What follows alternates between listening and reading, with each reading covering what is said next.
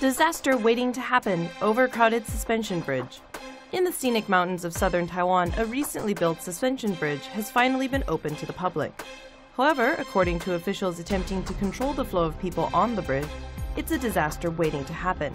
The signs at each end of the bridge clearly state that there should be no more than 100 people on the bridge at the same time. However, numerous tourists and tour groups fearlessly trekked onto the bridge and packed themselves into the center to take photos of the beautiful valley below. Officials are worried that the number of people, estimated to be around 600, will cause wear and tear on the brand new bridge. In the video, officials are requesting that people get off to wait their turn, but to no avail as people continue to squeeze on board the suspension bridge.